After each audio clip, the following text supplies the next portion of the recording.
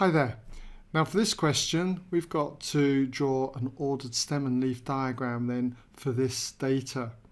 So what I'm going to do is, you can see that this goes from the lowest values in the 20s all the way up to the highest values in the 60s. So just going to set up our table, something like this, okay, where we've got 2, 3, 4, 5 and 6 down here, and we need a key, and that key, just pick any value you like.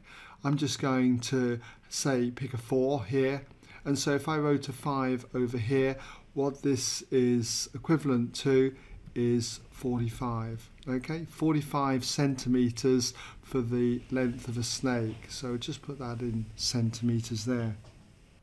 So all you've got to do now is just work your way through this list. If we start with the 2 here for the 20s, I can see that the lowest value in the 20s is this one here. It is 20 itself, so just put a 0 there.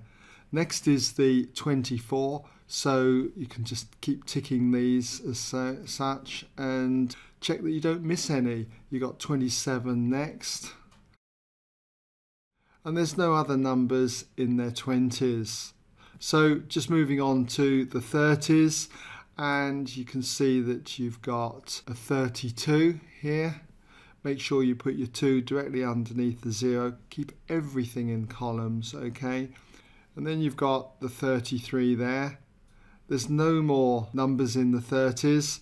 Now if you just carry on, you should find your stem and leaf diagrams looks like this.